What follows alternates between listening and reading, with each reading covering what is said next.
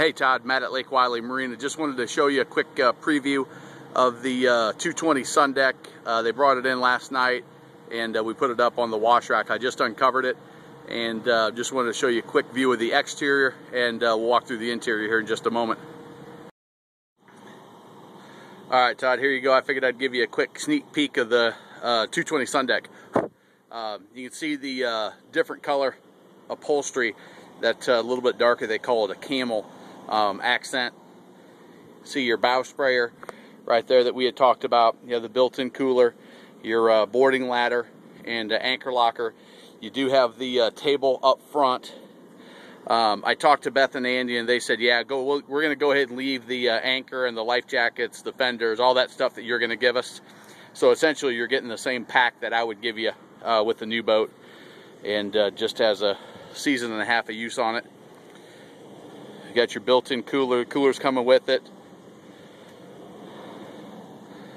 The fold-down seat that gives you a bench seat or lays down into a sun pad. They've got the owner's pack, which I'm going to take inside with me. The flip-up bolstered seats. The bathroom compartment that's got the easy, convenient pump-out system with it.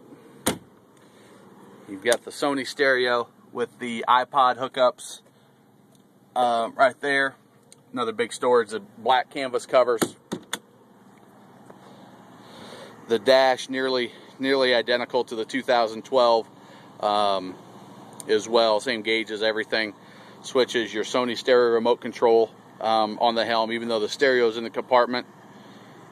Digital throttle. And the bimini top. So we'll go ahead and take a look at the exterior for you as well. Engine, you got the 5.0 fuel injected, 260 horsepower, 74.1 hours. I just flipped the hour meter on. Your battery tucked away. Again, that same port, that access from the swim platform that goes all the way down in here. And then your safety kit. As I open this up, your safety kit is left in there. And then your built-in cooler is open that compartment right there, and that cooler is exposed.